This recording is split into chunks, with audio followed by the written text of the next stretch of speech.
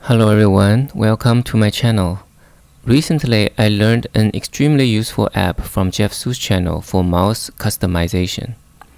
It literally turns my cheap $20 mouse into those $100 Logitech mouses. Not exactly, but close.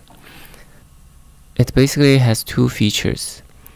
One, it allows you to define custom behaviors for the buttons and the scrolling wheels. Two, it enhances the scrolling. It makes it smoother. It adds precision and also allows you to scroll horizontally, zoom in and out when you press modifier buttons, modifier keys. Okay, in order to download it, you go to its website, mousefix.org. As the name says, it only works on Mac, and if you click download and install, you will get the 2.0 version. But I'm actually using the 3.0 version, which is the beta version. This one will have more features. It basically has these modifier features for the scrolling. So in order to install the beta version, I think you just click from the menu. It says install the beta version, and for the beta version, it's called the 3.0 beta version. And the beta version has a license which is $1.99. If you don't pay that, it only works for 60 days. The 2.0 might be free. I don't remember. Okay, it's really cheap for this software. I think it's well worth it. Okay, it also has a GitHub page. You can see 2,000 stars. And in case you want to see the implementation, you can go there. Okay, now let me show you the features. Okay, so let me first tell you what my mouse is. Well, it's a cheap one, $16 from Amazon. It has 6 buttons, but this app doesn't identify this button, which changes the DPI. So in practice, I can customize, and also the first 2 buttons you can't customize. So in practice, I can customize the middle wheel, which is the 3rd button, and also these 2 buttons. By default, they go forward and backward for the web browser. So this is button 4 and this is button 5.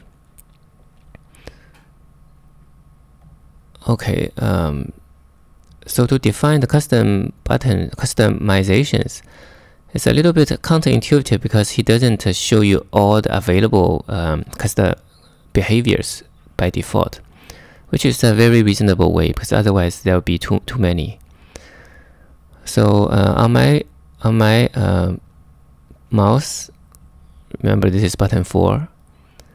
So by default, if I click it, it goes back in the browser, but you can change it to other things or any keyboard shortcut.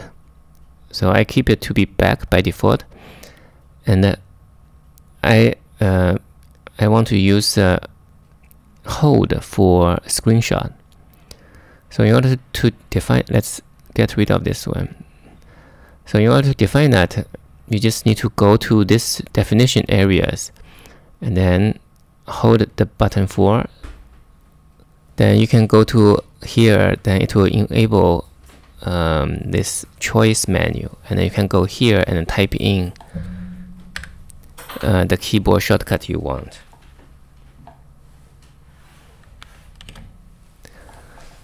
Okay, similarly, if you want to use some behavior, just okay, sorry, I forgot. I'm using the primary button and it tells you the primary one doesn't work.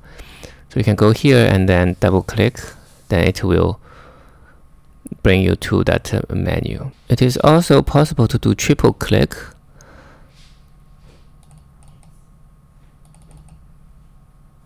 But it is, as you can see here, but it's too much trouble to do triple click, so let's get rid of it. Okay, so this click and drag is also very useful. So let me show you. Oftentimes I dislike those websites or those sheets that has a horizontal scrolling, because I don't have a horizontal button, but now I have it. Because when I hold down to this button 4 and just drag it, it can scroll me into any directions, both up and down and also left and right. So you can see, if I drag it,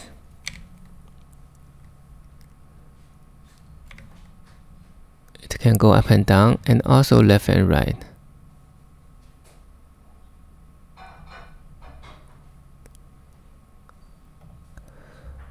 Okay, for the scrolling part, if we want to scroll horizontally, we need to do the shift key.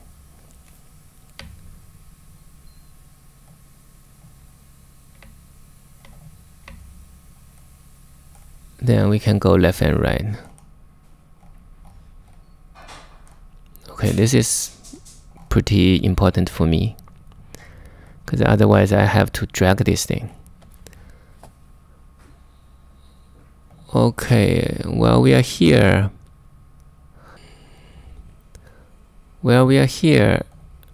let me show you what happens if I turn off the smooth scrolling. So you can see it's very discontinuous. I think it's also benefit from here. It's very discontinuous, very choppy. But if I turn on the scrolling, smooth scrolling, it becomes much smoother. Okay, this one is also quite useful. Maybe my mouse is too cheap. I notice oftentimes when I scroll down, it will first go up a little bit instead of just go directly down. But it seems if I turn this one on, that doesn't happen anymore.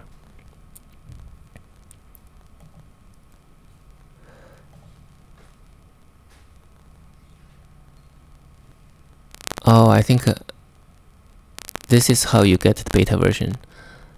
There's a button to check updates and check beta versions.